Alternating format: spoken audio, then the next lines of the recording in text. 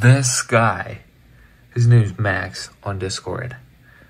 This guy is fucking writing directly to his fucking BIOS using just hookup wire.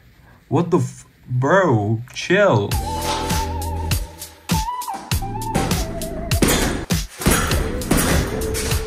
Time to get back on the grind, baby. What do you think we're gonna work on today? I don't know, man. We're gonna work on that. The first order of business is writing a uart module that will run on this, so we can communicate with that from the what was it called? The computa. Okay, this is the start of the uart module. Let's see how far we can go in one day.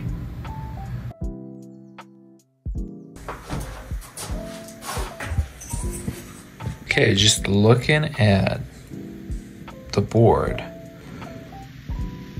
you can see that this thing here, it says BL702, right? BL702. And if we search it up, BL702, it's a chip that handles high performance IoT stuff.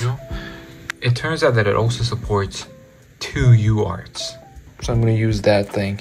I'm pretty sure it's connected to the USB-C here on the side, which is very, very useful, so we don't have to have a uart cable. Okay, I have a lot of work to do to make the uart work, and I almost gave up on it. And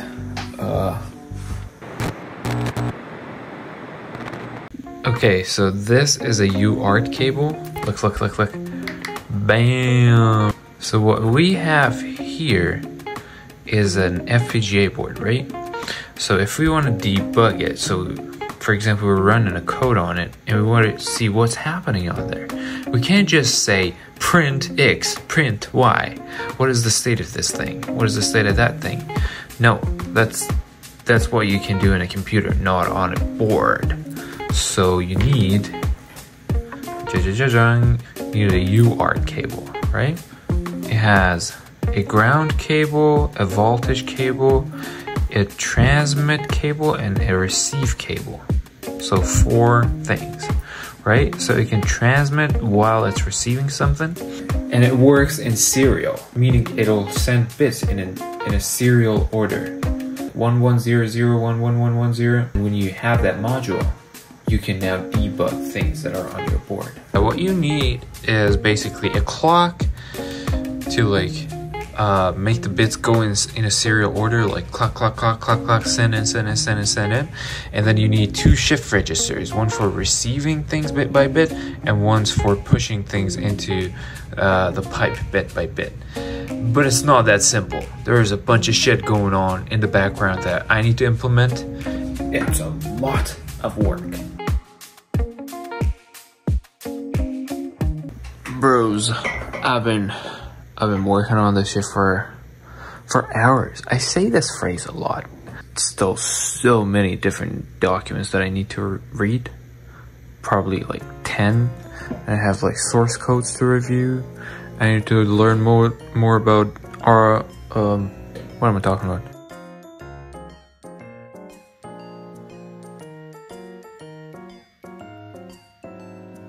That's some of the ugliest fucking soldering I've ever seen. I'm just hoping that it didn't damage the circuit over here. It looks fine, but I need to test that, so. Okay, let's see if I burned it. So, if I plug it in and it doesn't turn on, that means I ruined it. If we see lights, that means we're in the okay. Fuck, it doesn't turn on. It doesn't turn on. Oh shit, I've ruined it. Come on. Oh.